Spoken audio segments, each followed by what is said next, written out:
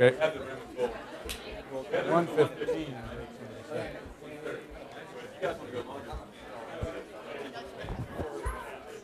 Yeah, all right. Okay. All right.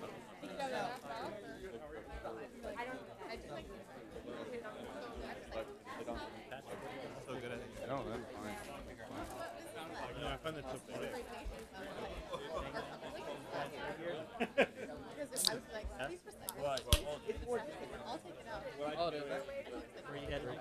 Any idea of the distribution between law and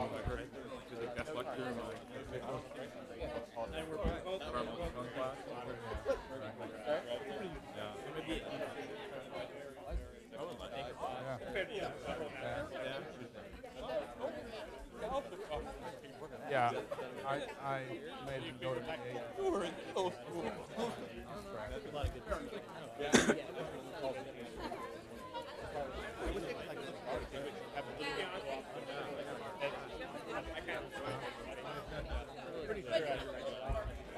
Okay, feel free to all right, great.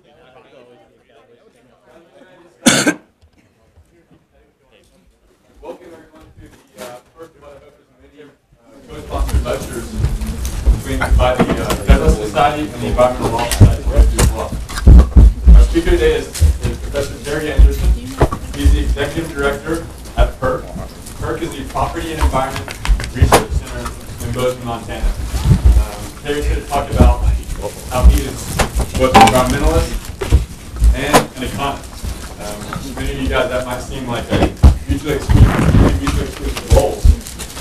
Well, quite the opposite is true. Terry earned his PhD from the University of Washington. He was a professor at Montana State for a number of years. He's currently a professor at Stanford School of Business. He's also a senior fellow at the Hoover Institution. And as I said before, he's the executive director and founder of PERC. Also joining us today is Jim Salzman, professor of environmental law here at the law school. He's going to facilitate a question and answer period after Terry's lecture. So I hope you stick around. I hope you enjoy the food. And please join me in welcoming a good friend of mine, Dr. Terry Anderson.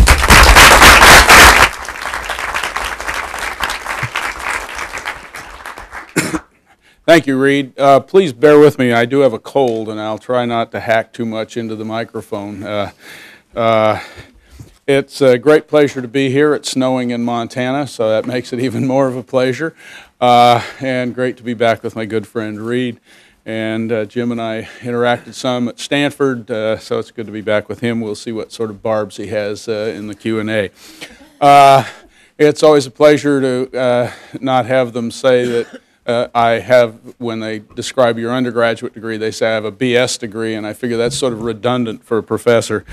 So what I'd like to do is just dive right in. We're going to try and keep my remarks at 25 minutes and then let Jim make a few remarks and then engage you, I hope. Now, I understand there's a combination of law students and Nicholas School students, and so some of this will be just a bit redundant at the outset for you. For others, it may be old hat. So let me just get started right away. There's some background that will be necessary. As Reed mentioned, I have a PhD in economics, and we'll be using a lot of economic analysis here. Now, to get started here, I want you to just understand that economists are very interested in the notion of trade-offs. And so we care about, well, let me get back here. Sorry, we care about the trade-offs between such things as labor and capital and resources and how you can trade those things off along these sort of isoquants.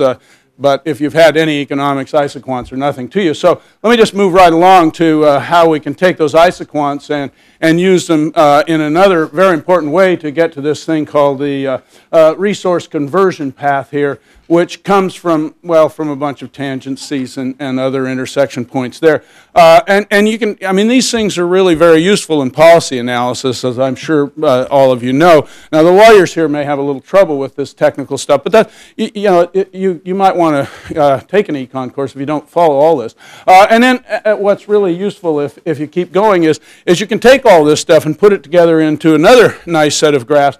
And this set of graphs shows the WWs here are the welfare functions for the society. And you can combine those with the BB line, which is the production frontier for all intents and purposes. And you put those things together, and it allows you to get to omega, which is a very important point. That's the bliss point. I'm putting you on. That's the last of the graphs. But these are graphs that I took from a very famous article in economics, one that I had to suffer through as a grad student. And I can remember very distinctly getting through all of these and thinking, can you imagine? Here you are being endowed with a set of tools that will get society to its bliss point. I mean, that should make you invaluable, right? Everybody would like to be at their bliss point. So after going through all of these trade-offs and tangencies and minimum points and intersections and thinking you could get there, finding that actually not too many people listen to this kind of nonsense unless it's a captive audience that gets burritos. So people are sort of looking at this like, you know, what does an economist have to add to public policy? And in fact, that may explain, there are lots of jokes about economists. You know, if you laid all the economists in the world end-to-end, they wouldn't reach a conclusion. If you laid all the economists end-to-end, it would be a good thing. And recently I was asked, you know what an economist is, don't you? And the answer, which I didn't know but was told, is it's someone who's pretty good with numbers but doesn't have enough personality to be an accountant. And my guess is that it's graphs like the three I just put up that add to that reputation, and believe you me, we as economists do our best to maintain that reputation by showing that we have little personality, and when it comes to environmental issues, little heart. And so Reed's comment about how can you be an economist and an environmentalist at the same time is very appropriate. Well, I'd like to talk a little bit about environmental policy from an economist point of view.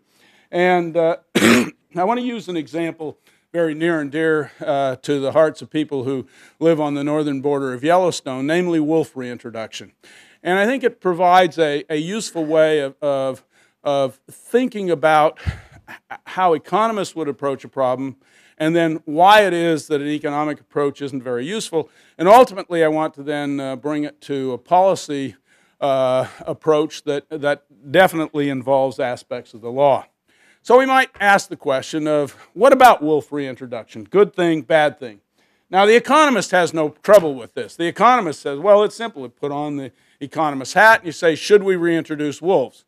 Well, we want to know, are the benefits greater than the costs? And I used to teach 250 students at a WAC in intro econ, and when they couldn't answer a question, I would train them to be the choir. And the answer to almost any question in economics can be, if the marginal benefits are greater than the marginal costs, do it. And so, should we reintroduce wolves? If the marginal benefits are greater than the marginal costs, do it. And that's very simple. Of course, getting at what are those benefits and what are those costs is a whole other aspect of what economists get paid to do. And it's nice to think in those terms, but it's much more difficult to come up with the notion of should we reintroduce wolves based on pure economic analysis of that sort. And then, of course, it's not just a question of should we, but then, and we're going through this now because we did reintroduce wolves under the Clinton administration when Secretary Babbitt came to Yellowstone and brought in the immigrants from Canada, turned them loose in the park. I believe there were 19 in the original release. There are now somewhere around 450 in the greater Yellowstone area and something closer to 700 plus if you take a sweep from Yellowstone over into Idaho, northern or parts of northern Wyoming, and now even a few showing up in places like Colorado and Utah. And so now the question might be, well, what's the optimal number of wolves? We reintroduce them, what's the optimal number? Again, the answer is, well, if the marginal benefits are greater than the marginal cost of additional wolves, then we should have additional wolves. Once again, that sort of song is easy to play, but not everybody sees things in the same way. And so I thought, in keeping with wearing different hats, I'd put on the hat of one of the people in this, this picture here, this guy here perhaps, and you go out and you ask the people who wear this hat, what's the optimal number of wolves? And they would say, we had the optimal number. We got there. We had none. That was the right number of wolves, and we spent a lot of time getting to that number, so why should we have added any to it? The marginal benefits of an additional wolf are definitely not very high, and the marginal cost to these people are very high because they're the ones who worry that maybe their calves or their lambs are being eaten by, by these wolves. So the person wearing this hat has a very, very different view of what wolf reintroduction is all about. And I might now put on a hat that if I were home this week I'd be wearing because it's the opening week of the hunting season, and might ask, well, how do hunters feel about wolves? This one's a little tougher, right, because you're not quite sure wearing this hat whether you want to be out there hunting a bull elk or whether you want to be out there hunting wolves. Now, the wolves are listed as an endangered species in some parts of the country. When they were reintroduced, there was a special category for them, so they could be exterminated, killed if they were trouble wolves. And you definitely, hunters can't go out and shoot them legally, at least. So the hunters are sort of looking at it and say, well, you know, where the deer and the antelope play, and they're saying big bull elk like this used to be very abundant in Yellowstone. They migrate out of the park at this time of year because of the deep snows in Yellowstone and come down into their winter ranges, and then they become prey species for us. That is, we get to hunt them. If you look now, and I have a good friend who's doing a research project on the impact of wolf reintroduction on hunting, especially in the areas where there are lots of wolves, and the fact of the matter is not many people hunt there anymore because the number of elk has gone way down. Lots of explanations for that, and I'm not here to debate the science behind it, but the point again is, what's the optimal number of wolves? Depends a lot on the hat you wear. And we might also ask the question of, well, what's the optimal number of wolves if you wear yet another hat? This is really my favorite of all. Suppose that you indeed are a member of the National Park Service, and you're the superintendent of Yellowstone National Park. Now, this is the north entrance of Yellowstone at Gardner, Montana. If you go through the north entrance, there's a road that connects Gardner with a little town called Cook City on the northeast corner of Yellowstone. Before wolf reintroduction, you could have driven that road on any winter day. It's kept open during the winter. You could have driven that road on any winter day, and if you'd had car trouble, you would be there most of the winter. It was hardly used at all. The only people who went there were a few people who cross-country skied. Today, if you drive that road, you will come to every turnout and you will see more spotting scopes and telephoto lenses than you ever imagined as people now come to Yellowstone to watch wolves. I meant to bring and didn't, but I have a plastic card that you can buy in the curio shops that actually have pictures of all the wolves that are frequently seen, and they have numbers. So you can check off. I saw wolf number 2069. I saw wolf number 172. And people like bird watchers go there and get to see their wolves. It's done a tremendous amount to bolster support for winter visitations to Yellowstone. And so, given that if you wear this hat, your budgets are largely driven by the number of vehicles that go through that entrance, you're very happy to have wolf reintroduction. To you, the benefits are way up on the third floor, and the costs are trivial. Well, you put all these together, and not surprisingly, you get what my good friend and author of a book called Wolf Wars. In fact, I'll put on the hat that Hank Fisher wears, my environmentalist hat. Now, you ask environmentalists what they think about wolf reintroduction, and it's very clear. The benefits and costs, well, the benefits, again, are enormous. The costs are fairly low.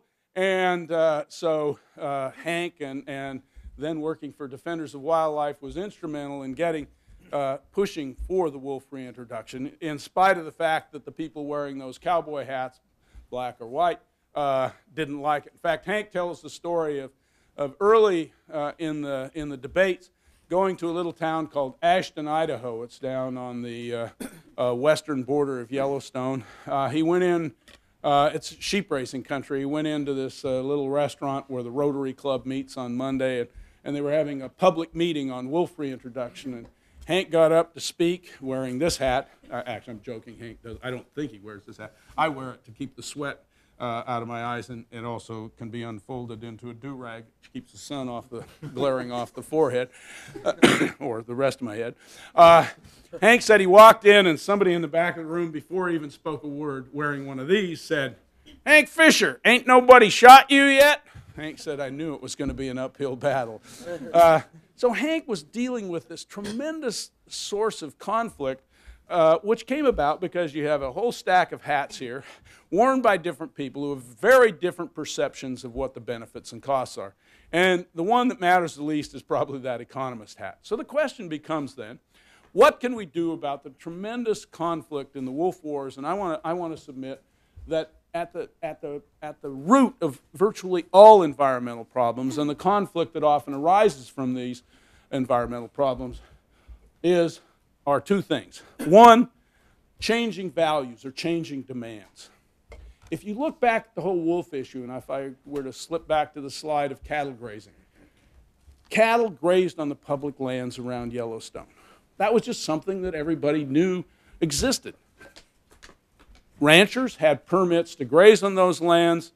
Some would call them grazing rights, but they're permits issued by the federal government. They're secure enough that you can go to a bank and borrow more money against your ranch if you have those permits, because they do provide valuable grazing in the summer.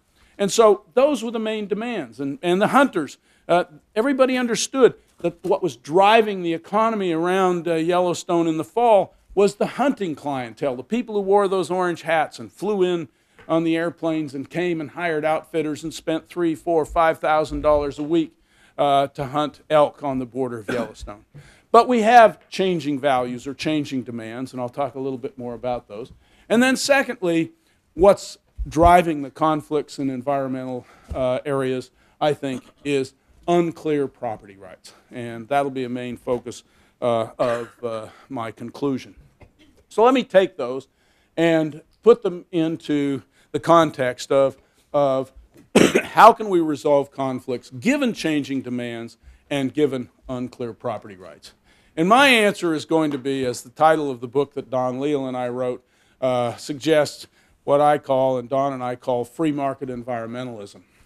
Now, Reed talked about this disconnect between economists and being an environmentalist. When Don and I published this book, it's a revised edition, but in 1991 we published the first edition, and one reviewer said, "Free market environmentalism is an oxymoron." And then in a wonderful line followed it by saying, "And Don Leal and Terry Anderson are the moron part." I've always wanted to use that in a review. You know, it was just wonderful. You know, even if you were the moron part, you had to appreciate the great literary talent of the reviewer. So why was it an oxymoron? Well, people looked at free markets and the environment and said, wait, free markets are these things that go out there and cause pollution and overgraze the lands and cause the government to put subsidies into killing wolves, to stick with that example. So you've got free markets out there. Maybe they're not even all that free, and they've got monopoly elements. And now you try and shove them together with environmentalism, and indeed, you don't have something that goes together and fits nice and neatly, but rather you have conflicting approaches to how we ought to deal with our natural resources. So what I'd like to do is talk just a little bit about what free market environmentalism means to me, and then give you a few examples and suggest how all this fits in with the law. Well, free market environmentalism is quite simple. In fact, most of what economists know is quite simple. We just doctor it up with those kind of graphs that I showed you to begin with. And if you're really good at economics, you can throw in a little calculus and dazzle people all the more. Bamboozle would probably be a better word. Basically, there are two tenets of free market environmentalism. One of them is quite simple. It's wealth makes a difference. Or, as Aaron Wildofsky, late political scientist from Berkeley, put it in a book that he wrote, talking more about health issues, but wealthier is healthier. And if I could take Aaron's words, I'd say wealthier is healthier for the environment. So that's point number one. And point number two is that incentives matter. And put those two together, and you really have a good way of thinking about how free markets and the environment can be harnessed. Or as a rancher puts it on the second one, a rancher friend I was just hunting over on his land, bird hunting a couple of weeks ago, he has, ranchers usually have good ways of putting things. If it pays, it stays. And this he said when he started implementing a hunting program on his ranch where people like myself would pay a fee to hunt, and all of a sudden he was willing to change his ranching style if in fact, and maybe graze less or change his grazing rotation, add vegetation or not take away vegetation, because if it paid to have it, he was willing to have it stay there. So let me talk about these two, and I'll talk very generally about the wealth matters point first with this graph from UN data, and it simply shows the correlation between, on this axis, GDP per capita, and on this axis, an index of environmental indicators. So if you had an index of 100, you'd be just living in nirvana. And obviously, if you had an index of 0, you probably couldn't breathe. And this index is made up of a variety of things, from clean air to clean water to open space to habitat for endangered species to national parks and all kinds of things. And the general trend that you see, or general correlation you see here then, is that the poorer the country, lower GDP, the lower the index of environmental quality, and that the richer the country, the higher the index of environmental quality. If you look at this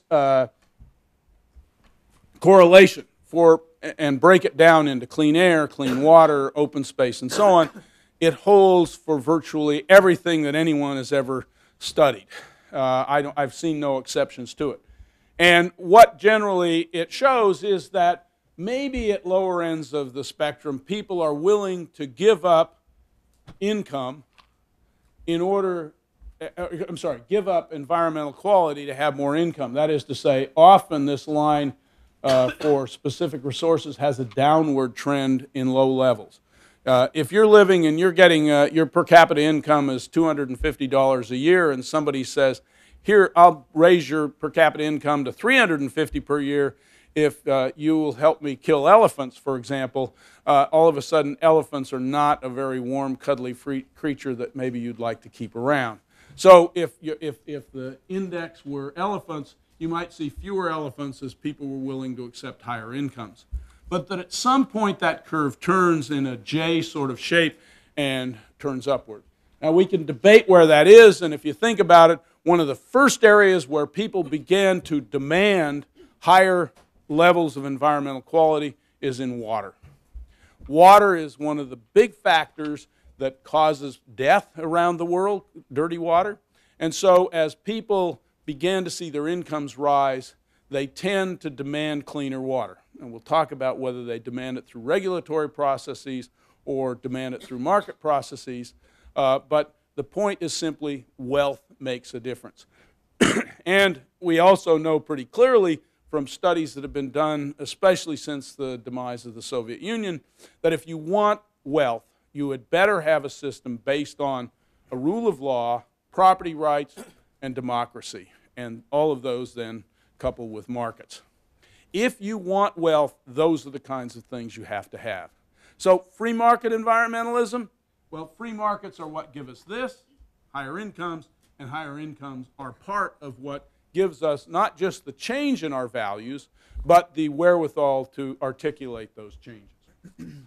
Now, the second point has to do with incentives matter, and the best way to think about this is that we can build perverse incentives into the system, in which case we make whatever it is that we're trying to accomplish disappear rather than stick around.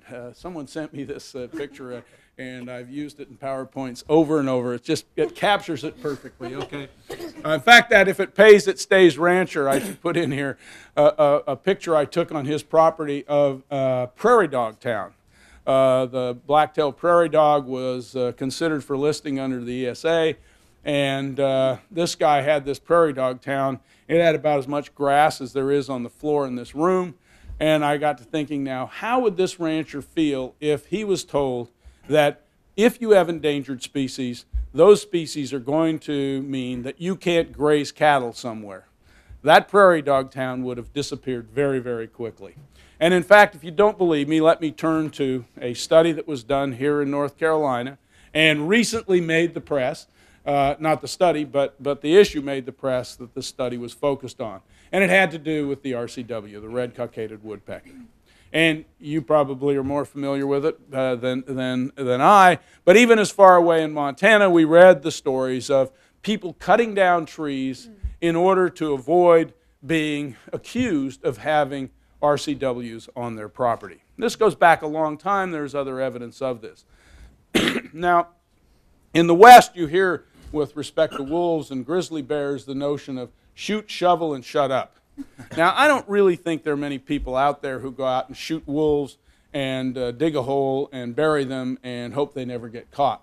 For one thing, people who do that are usually not smart enough to do the last thing, shut up. So you walk into the local bar that night and have a few beers and say, hey, man, I shot one of them there wolves last night.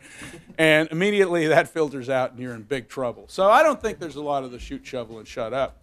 But there may be, and the suggestion from this Incentives Matter is that there may be actions that people take which actually are not illegal but lead to a reduction in endangered species habitat. So my colleague who started this study when he was here at NC State thought it would be very interesting to look at what happens to the age at which we harvest pine trees relative to the number of red cockaded woodpecker colonies in the area. And his hypothesis was the following. If you've got a bunch of birds lined up on the telephone line next to your property looking for a home, and you think they're about to move into your forest, maybe you ought to cut those trees now rather than let them move in. Because if they move in, you are taking the species by taking their habitat. If they aren't there yet, then you can't be necessarily accused of taking the species. And so what Dean found in his study was, whoops, sorry, back to the Hank Fisher. He looked at areas where there were no colonies and found that the average age of harvest was just under 60 years. So these are pretty old trees. He found that if there were 25 colonies in a 25-mile radius around the harvest sites that he looked at, the average age was about 35 years. And if there was the densest populations, 437 colonies, that the average age fell to around 16 years. One person in this area said, the Endangered Species Act has taken old-growth trees and turned them into pulpwood. Now, Dean controlled for a lot of other things. It's a refereed journal article now. It's a well-done statistical piece. It isn't just a matter of the correlation shown in this two-dimensional graph. So there are a lot of other control variables in here. The point is that this is the only study I know of that looks at the sort of shoot, shovel, and shut up hypothesis and finds that indeed it appears to be happening here in North Carolina with respect to RCWs. The question then ought to be, what can we do about this? How can we change the rather perverse incentives that are created if we say to the person, you've created habitat, we're going to penalize you? And Hank Fisher, I want to come back to him now. Hank Fisher, this is a picture of Hank who wrote that book, The Wolf Wars, who was instrumental in the wolf reintroduction. I think of Hank often as the wolf man.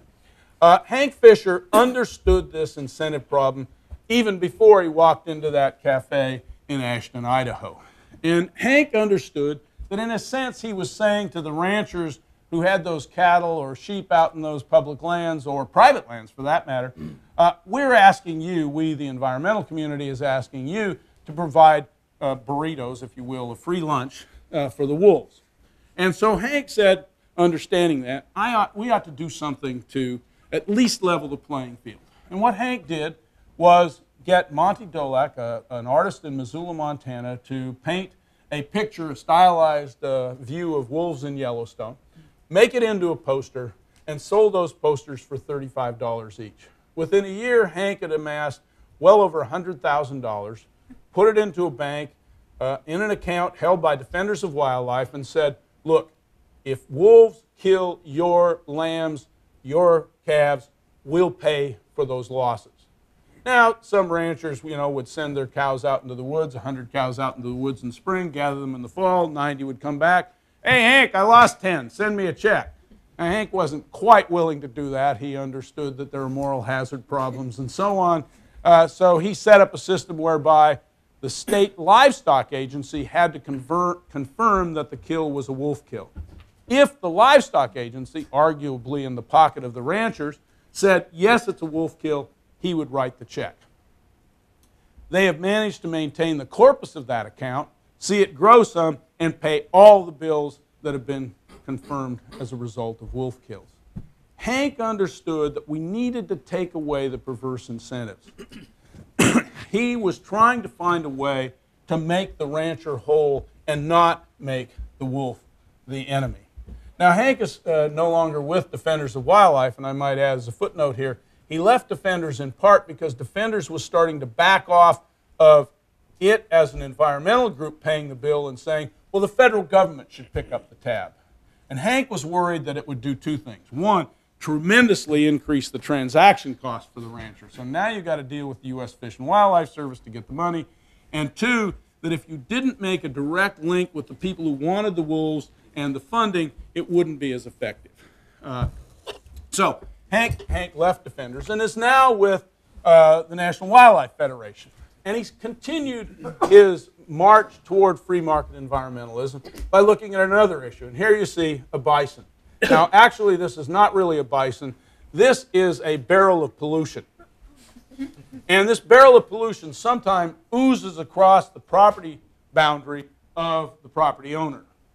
That is to say, this barrel of pollution sometimes walks across the border of Yellowstone into other lands. Some are national forests, some are private. What's the pollution? Well, bison carry brucellosis. And brucellosis can be transmitted to cattle, even to humans, can be transmitted to cattle. When cattle get brucellosis, they abort their fetus. That's bad enough, but to make it even worse, the agency of the federal government that certifies whether cattle are brucellosis free and hence can be transported across state lines does that certification on a statewide basis. So imagine a map of Montana. Yellowstone's down here in the southwest corner. If one cow in the southwest corner of Montana contracts brucellosis, every cow in the northeast corner, 800 miles away, is now no longer certified brucellosis free and cannot be marketed across state lines. Well, imagine how the ranchers up here in northeastern Montana think about these barrels of pollution. They are not happy to see them migrate out.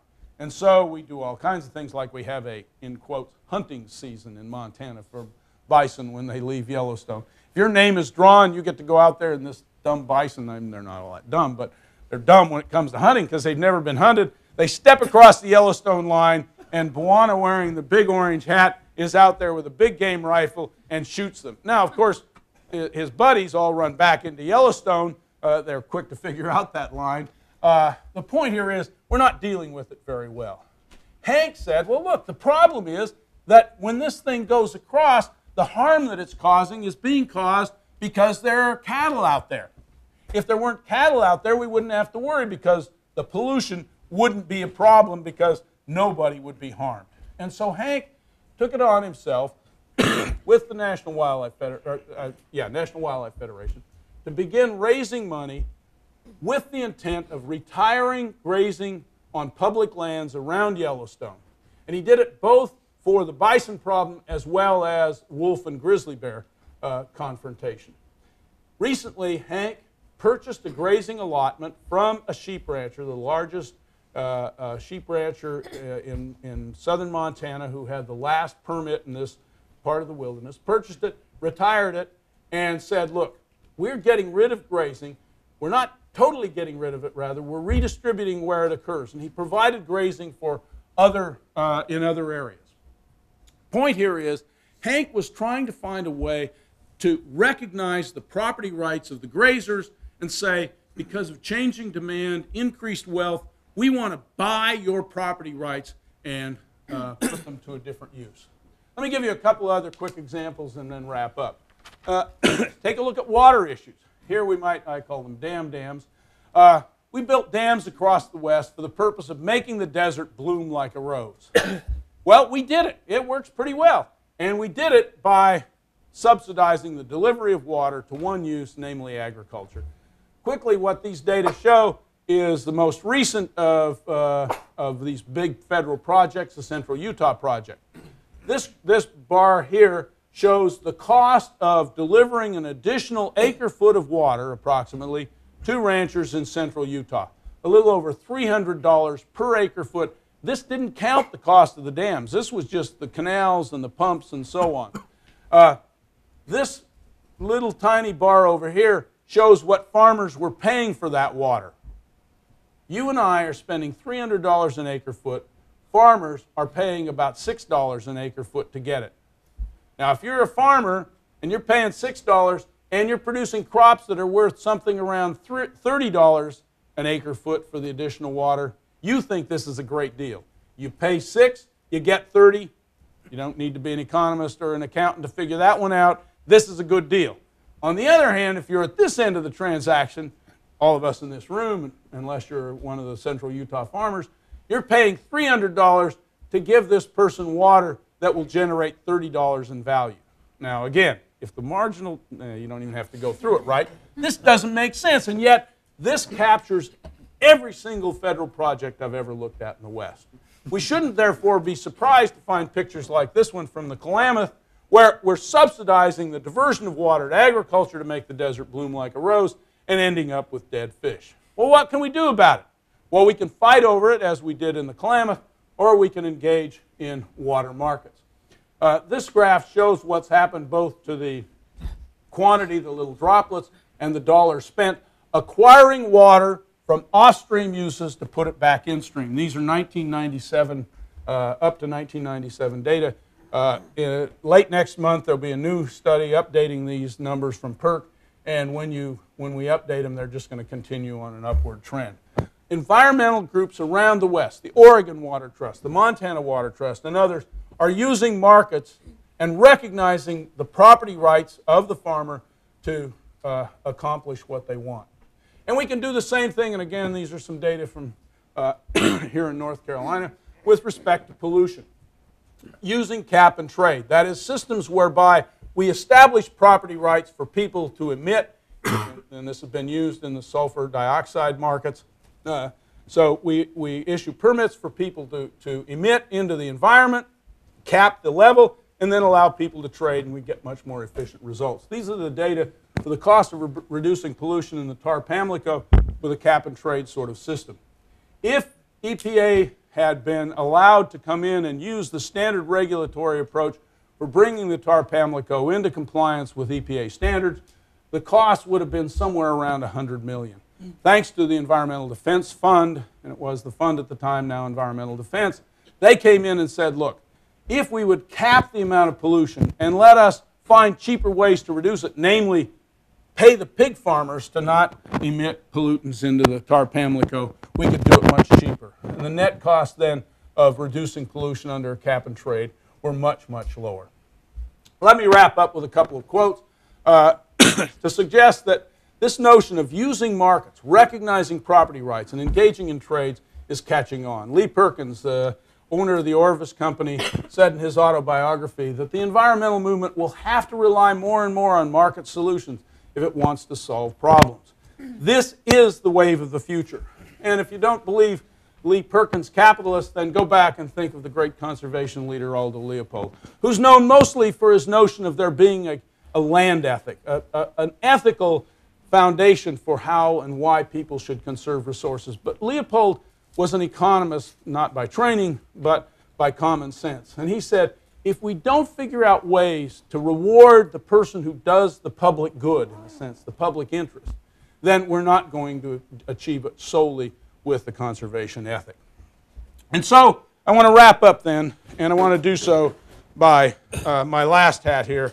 I thought I'd put on my lawyer's hat and talk just about what this might mean to all of you.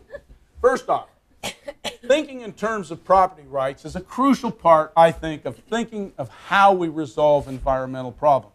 That isn't to say we can always establish property rights or know what they are, but if we always think in terms of who has what rights, we'll better understand why there's opposition to what it is we're trying to do, or better understand how we might bring markets to bear.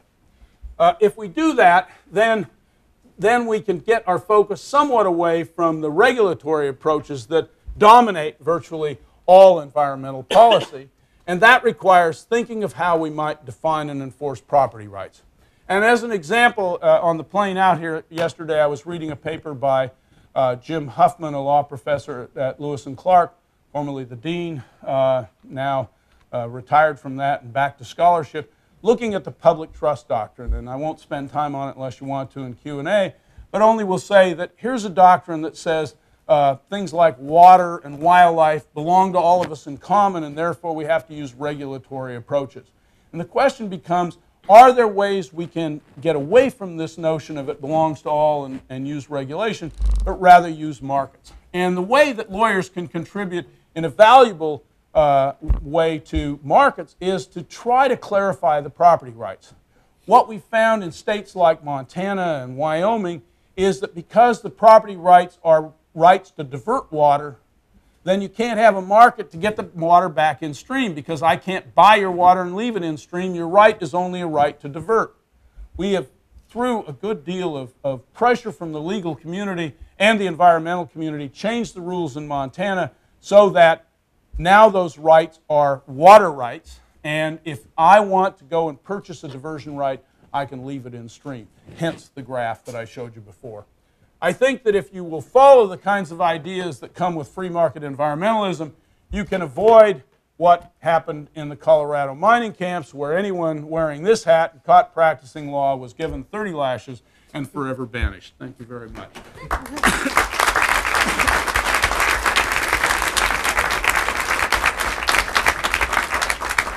Thanks. We're getting close to 1:15, and when a lot of folks will have to leave, so I'm just making very few comments. The first is, I didn't bring a hat, but if I had one, I'd tip it to the Environmental Law Society and the Federalist Society. I think it's a great turnout for Terry. I mean, the question Terry is getting at is essentially, as he put it, not only how should we manage resources, but for whom are we managing them? Is it for fish? Is it for sheep? Is it for ranchers? Is it for farmers? And one of the key points he brings up, which I think is critical to understanding this, is that environmental law and natural resources law oftentimes has disparate burdens and benefits. Right? The benefits we all enjoy, the burdens often fall on a very small number of people.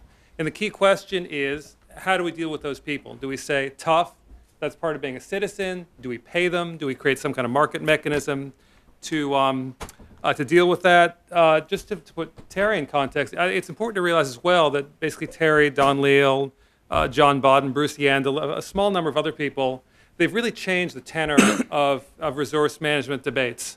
The command and control approach really sort of dominated the discussion until a few years ago, and Terry, in particular, is very much put markets into the main discussion. The key question that's interesting, though, is what are the limits to markets, right? How far can you use them? Are there some goods, are there some benefits that simply aren't amenable to markets? The thing that's interesting is that Terry's got his Aldo Leopold slide. I've got my slide, too. And the Aldo Leopold quote says, don't pay, because ethics are what should drive conservation, not payments. It's a complicated issue, but let me open up. I'm sure there are a lot of questions for Terry.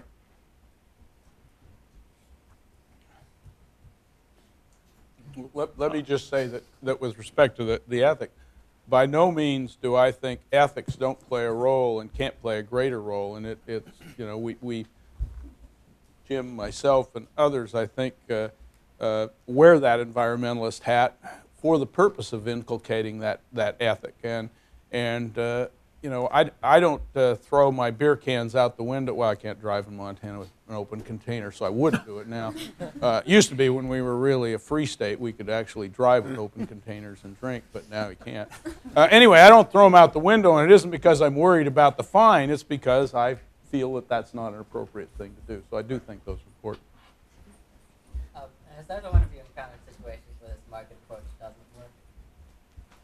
I'm sorry, I didn't. Well,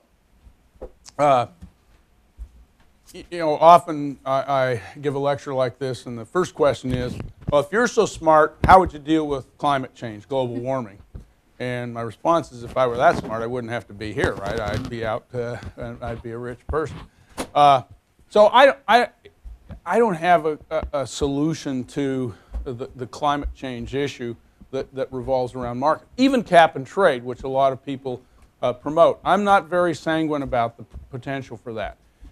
Because climate change involves international borders, not just Yellowstone Park and private property borders, not just Montana, Wyoming borders, but international borders, and international borders that aren't just U.S. and Canada type, where at least there's some possibility of a little friendly negotiation.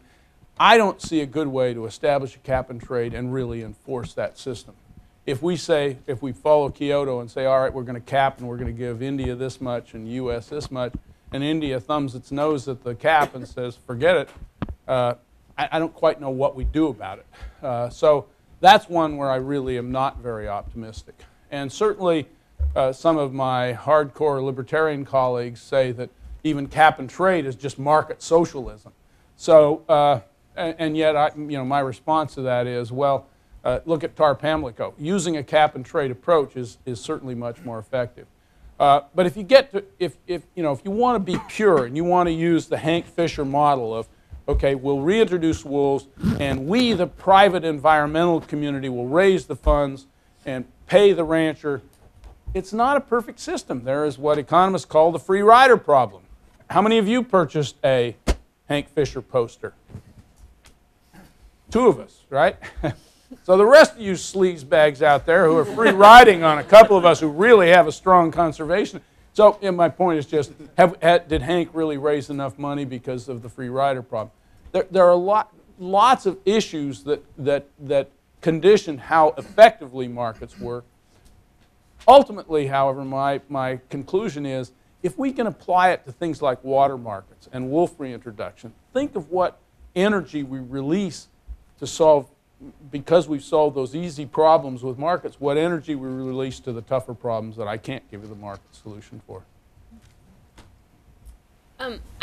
I would like to know where you see the optimum connection between regulations and free market systems, because it seems to me like the cap and trade, there wouldn't be a market for the ability to pollute unless there were regulations that first said this is bad. So what's the interaction between those two things?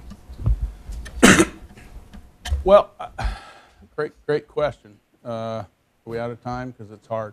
Well, I get two responses. My first would be that in a pure property rights market common law framework, we would imagine that bison belonging to you crossing your border onto my property would then involve a lawsuit between the 2 of us to show harm and all the other kinds of things that would come with a common law solution. And so we don't need a regulation in that pure world. I think that we have given short shrift to common law solutions for many of these tougher problems involving pollution, and we could gain a lot more and reduce the regulatory burden if we relied more on common law solutions. Jim mentioned Bruce Yandel, who's written a good deal on this. So I think we could push the frontiers of common law in ways that I think would help reduce then the frontiers of the regulatory solution. That said, it's not quite so easy when it comes to things like an endangered species to simply say, well, you cut down trees and that has caused harm to me, the owner of RCWs. I don't own them. And so how do we establish a common law property rights approach to that.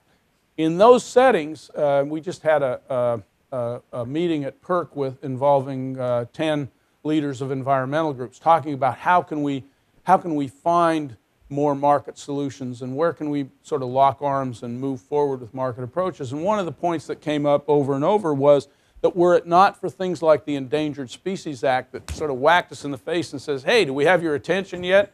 We wouldn't have people like Hank Fisher finding market solutions. So I think that the regulatory, the value in the regulatory system is not just in that it might help us save an endangered species or help us reduce emissions at the smokestack, but that it also raises a sort of consciousness, and maybe this is back to the ethic in a sense, a consciousness that then catalyzes the free market environmentalists to find better solutions.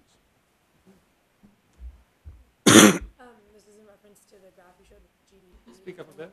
The graph GDP and You want me to go back to my graph? No, it's okay. Oh, I'm just okay. giving a visual.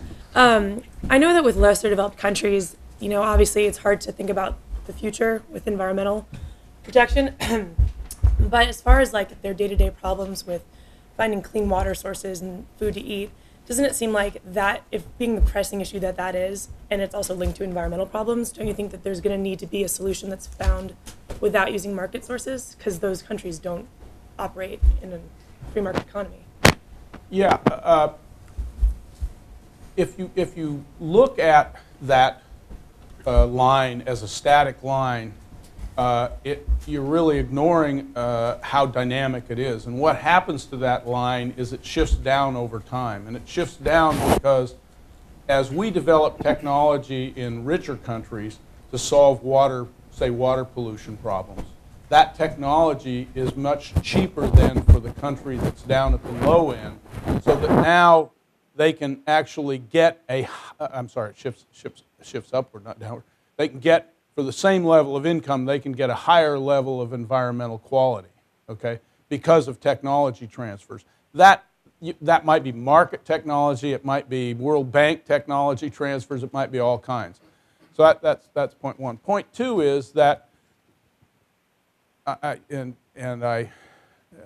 sort of used a sleight of hand here. I gave you the correlation between income and environmental quality. But the question I think you're raising is, well, how much of that is due to markets and how much is due to regulation and whatever other kinds of things might bring that about? And certainly when it comes to less developed countries, certainly when it comes to developed countries, regulations have played an important part.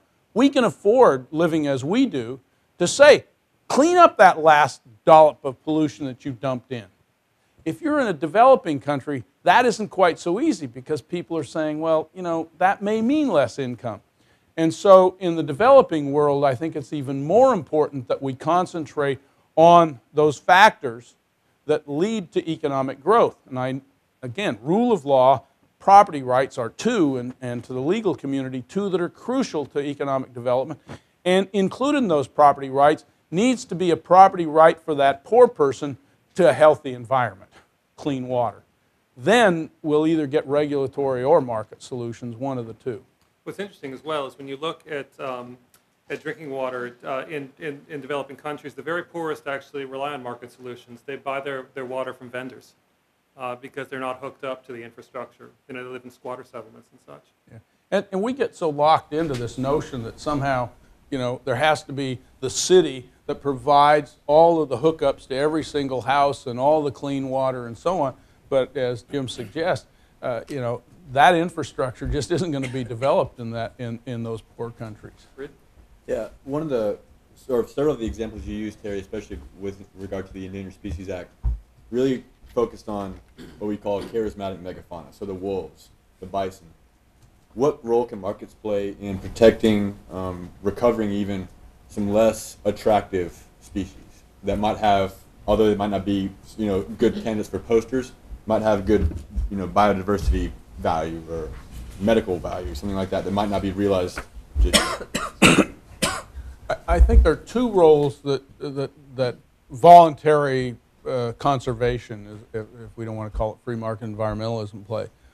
one role is that when we take care of charismatic megafauna, it usually means we're taking better care of the overall habitat and providing, places for fungi to grow and spiders to weave their webs. So that's one part that comes with these market approaches to, if it pays, it stays. The second part is that it's back to the ethic that Jim talked about. I can't remember the name of it. There's some bat society, and they go out and buy caves, buy old mines for bats. Now, I can't think of anything a whole lot less charismatic than a bat, but to some people, they're really cool things. And they're using a market approach by providing habitat for certain bats. I would not want to make the case that all non-charismatic megafauna are going to register highly in this ethical construct and hence make us open our pocketbooks. By the same token, I'm not very sanguine that the political process is going to be very worried about those bats. Let's take 2 more questions. So you've been at for a while. I mean, your description sounds like environmentalism is a luxury good, and in that case, can poor countries ever actually catch up with wealthier countries? If it's a matter of, we can afford to give up more GDP, it seems like there's never going to be parity.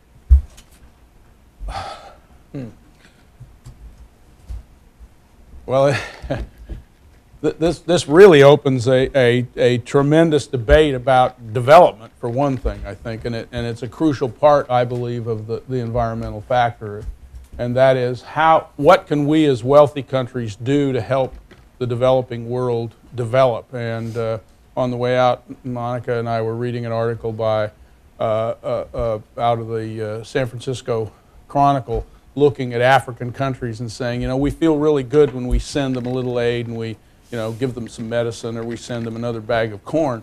But his point was, that doesn't get at the fundamental problem of why they're poor and we're rich. And so I come back to, we need to think of how we can help them develop institutions that will encourage the economic growth, and that will do more to take away that differential.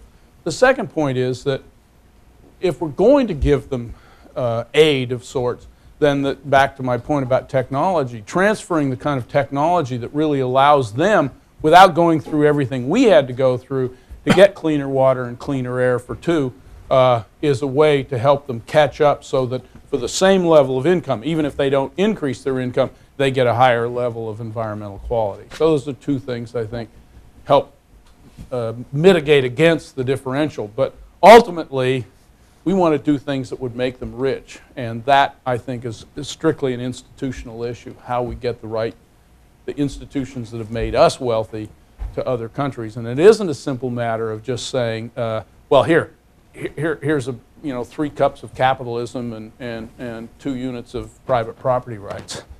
That doesn't or we'll give it democracy. I won't go into any farther with that.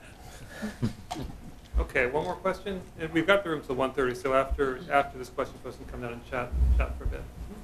It seems like the suggestion. Sorry, it seems like the suggestion that you just made for poorer countries with technology transfer almost undermines the idea of free markets and property rights, because somebody had to create that technology, somebody had to think up that technology, and they initially, under our domestic system, would have a property right in that. And by transferring that technology to a poorer country at a below market cost, it seems that you're undermining that property right. And I was wondering if you could comment on that. Well, I definitely am not suggesting that we not recognize IP and simply steal ideas and give them to other people. That is not my suggestion. My suggestion is more that if we're going to have some sort of international policy as a part of U.S. diplomacy, that going out into the marketplace and helping companies that have developed this intellectual property that now has value in these areas, helping them sell that either to our government that then gives it away, but or to other entities there that might utilize it is the way to go. I definitely, the last thing we want to do is undermine the IP, because if we do, then we don't get it even in the rich world. So I wasn't suggesting that we do it in a way other than through a market process, even if it's a subsidized one. Okay, I mean, obviously, the issues that Terry's been talking about are sort of hot button issues, not just for environment, but also, as we've seen, for development. And so, on behalf of the Environmental Law Society and the Federal Society, join me in thanking Terry. Thank you very much.